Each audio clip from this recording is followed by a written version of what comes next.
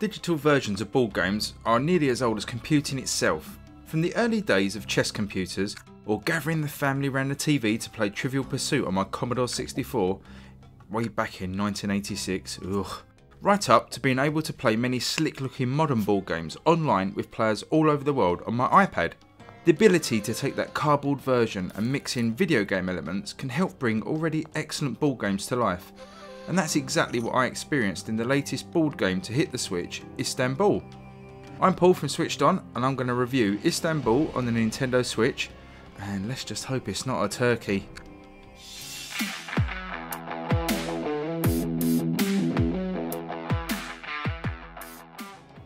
Okay, sorry, I couldn't resist that pun. Right, so Istanbul is a very popular board game created by Rudiger Dorn. It won the prestigious Kennerspiel Award in 2014, which basically means it was the best board game around at that time. It also holds a place in the top 100 on Board Game Oracle website Board Game Geek. And if you're thinking, well, top 100 doesn't sound that impressive, Paul. Well, BGG has over 105,000 games ranked, so yes, it's in the top 0.1% of all board games of all time.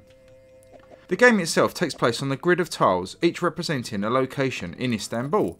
From marketplaces, gambling dens, jewellers, even a jowl.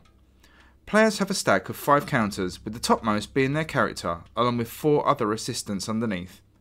To play, you move your stack of counters to a new tile, up to 2 tiles away from your current location, and either leave an assistant or you can pick one up that you previously left at that space. If you can do this, then you can take the action of the tile that you landed on.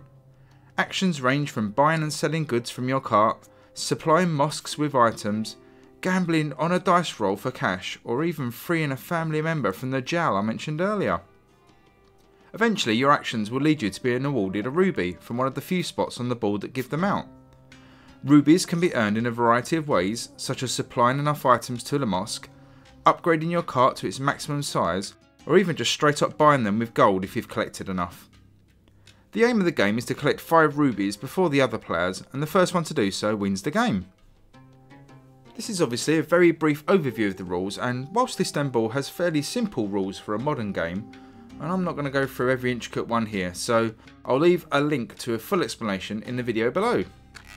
The final quick point to make here is that you can play locally or online against 4 other human or AI players of different skill levels, and that's a really nice inclusion. So then, so far so good for Istanbul. Let's break it down as usual with some ups and downs. First up is that presentation wise, Akram Digital have got it spot on here. From accurately representing the look of the board game perfectly, to adding in those nice video game touches I mentioned at the start, with nice animations, sound effects and suitably atmospheric music.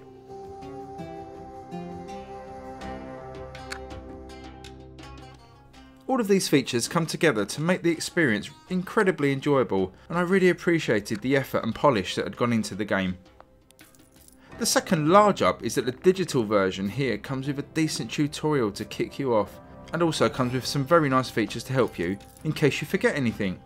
You can press the minus button on the Joy-Con to bring up a brief description of the tile that you're on, and then a further longer press takes you to the full rulebook with a more in-depth explanation.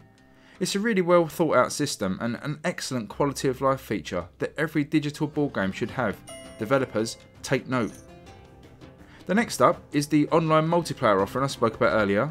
Being able to play a real-time match against a mix of human and AI opponents, or even an asynchronous game, is just perfect. Asynchronous games are where you take your turn and then you can shut the game down until the next player has taken their turn, whether that's in the next 5 minutes or the next day or even the next week. Obviously, this massively extends the time a single game will take, but is an invaluable feature in digital board games. And again, developers, please take note, we want this feature in any and every board game that you release. Yet another up now, and that is the number of quality of life features in the game. From the well thought out Joy-Con or touchscreen control options and hotkeys, to the quick nature of each turn. There's also a feature to undo any moves before you commit them, which is an absolute godsend. And finally, when you return to a save game, it plays out the last few moves from your opponents to get you back up to speed. There's just lots of these lovely touches in the game, and it just, again, screams polish. Well, I hope that's given you an idea of how great this game is, because there is a down, and it's quite a big one, and it wouldn't be fair to overlook or ignore it. And the down here is the value of this game. Now, Istanbul is available on iOS for just under £7 or $7 on the App Store, and it's also available on Steam for just over £7 as well. But the Switch version, which from what I can tell is exactly the same as those platforms, I'm afraid to say is just under £18 or $20. This really is one of the worst Switch tax offenders I've seen, and I'm not a games developer, but I suspect given how close the games look and how modern development engines work, I don't think this would have taken a huge effort to port to the Switch. I absolutely hate to bring up this point, as I personally love digital board games and I want to encourage as many as possible to come to the Switch. Plus, Istanbul, as I'm sure you can gather by now, is truly excellent both as a board game and the job that Akram Digital have done here in creating a near perfect conversion. But I'm just not sure where the justification of that £11 price hike has come from. Board games are a fairly niche product as it is, and I think they've got this wrong, as it's no longer an impulse purchase from a curious buyer at this price point. It's such a shame, and I think it overshadows the release for me. There is another fairly insignificant down, given that big one, and it's that I just found a few small UI bugs. I've already reported these to the developers and I'm sure they'll be patched soon. It's really nothing of note, but I thought I'd just mention it. So in closing, Istanbul is a quite superb board game conversion, taking the award-winning cardboard version and recreating it both faithfully and sensitively adding in the right amount of video gaminess into the mix. It's slick in its presentation and has no end of well thought out quality of life features, which should really be the template going forward for any developer looking to make a digital board game. That price though is a sticking point I can't excuse. Even at around £12 I would feel more comfortable recommending this. Even that is still £5 more than the other versions.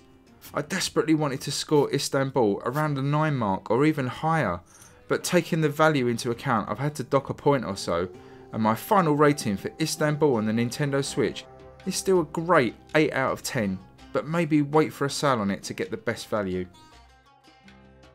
Thanks so much for watching this review, and if you don't already subscribe, please consider subscribing below, it really helps me out. And give the video a thumbs up, and why not drop a comment below as well, we can have a little chat about what you think of it. But until next time, I will catch you later. Bye bye!